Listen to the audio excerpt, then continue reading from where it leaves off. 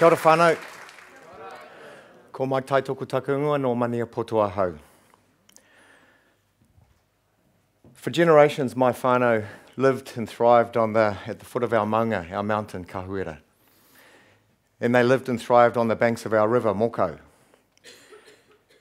And for those generations, Papatūānuku, our earth mother, she nourished them and sustained them. And as you heard from Lou this morning, our earth mother, in all her glory, gifted us with the most vibrant and abundant flora and fauna and animals and insects than anywhere else. And in return, every day, for that gift she gave us, we thanked her, we cared for her, we loved her, and we worshipped her. When our land was illegally confiscated by the government, we became alienated from her. We could only, for following generations, we could only stand by as spectators on the sideline and watch as her radiance was stripped bare, as her flora and fauna were replaced and swapped out with blades of grass and pine trees and sheep and cows. And we could only stand by on the sidelines and watch as spectators as every year thousands of tons of imported nitrogen and phosphate and poisons and chemicals like glyphosate and everything else were spread across her. And we could only stand by and watch as every day another piece of her peels off and gets washed away into our now polluted river. Our river's crying. Our fish are dying.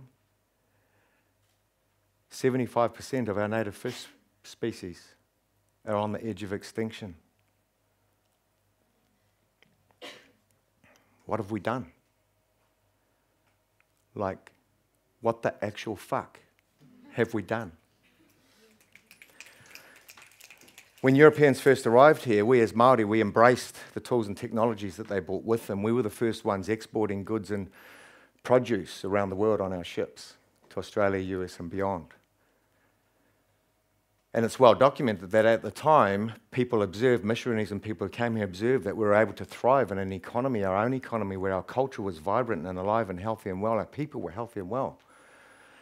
We looked after Papatūānuku, we had our own systems and processes in places to make sure that as she gifted us her bounty, we were able to make sure that we could gift our love back to her so that we could sustain this for millennia, for generations to come. That's well documented. Google it. Those tools and technologies at the time, our ships were burnt, confiscated and burnt, our tools were taken away. I don't know if any of you realise this, but back in the day, it's really hard to carry out business when you don't have any land and tools, right? So our economy collapsed, our society started to break down, and our culture is still freaking awesome.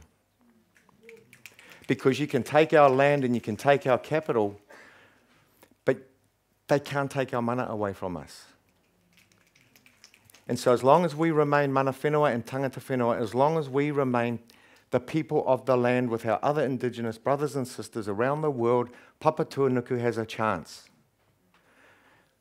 But to have a chance, we have to embrace the tools and technologies at our fingertips once again.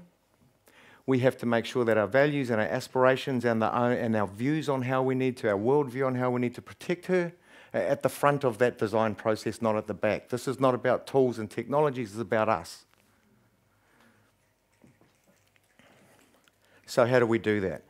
We follow the guidance of our ancestors, as we always have. We use our senses to stay connected, and we take the advantage of the tools and technologies we have at our fingertips right now. Our senses and their sensors. We now have at our disposal sensor technology with its radars, water sensors in the water, fixed-wing drones, kia ora Alex, with hyperspectral cameras. We can now see for ourselves our Papatūānuku in a completely different lens.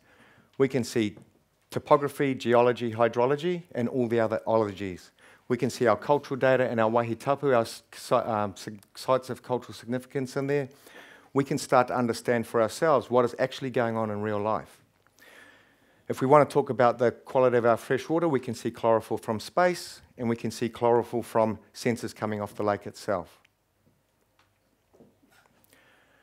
We've got a platform that we've developed. So we're bringing technologies like that last one, which is one of my ones, called Takiwa, together, putting it on a Toha platform to create an investment model where we can flow gifts into that model and funnel impact, where we can actually measure in real time what impact looks like. If you're going to drop $1 million into this funnel, do not drop it in unless you're absolutely clear that everyone's going to know what the result was out the other end. The only way we're going to solve this problem is having much more transparency, much more open conversations about how we're going to solve this problem. There was a really difficult conversation that took place yesterday. A lot of people were wildly uncomfortable, right? We have to stop taking those conversations offline and have them out in the open. Let's have them not in a meeting room in Wellington with 15 officials. Have them in the paddock, right?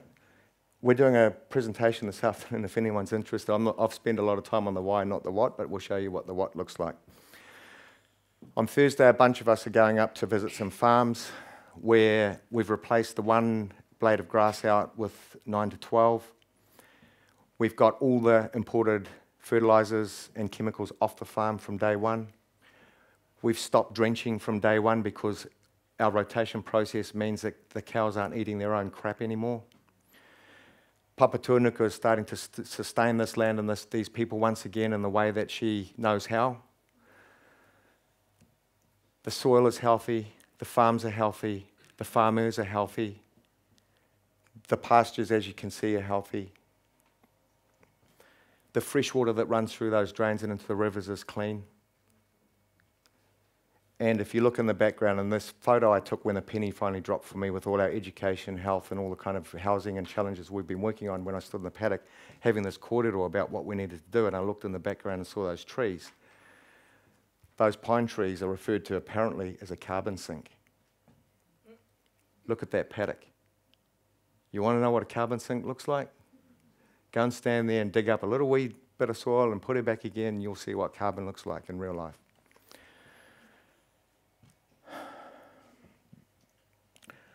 So we invite anyone to jump on this waka. The waka's setting sail. There's a whole bunch of absolutely incredible people in this room here who have already jumped on it, and there's people outside who are already on it, and there's people outside who are ready to get on. Anyone is welcome to get on that waka. There's only 2 caveats.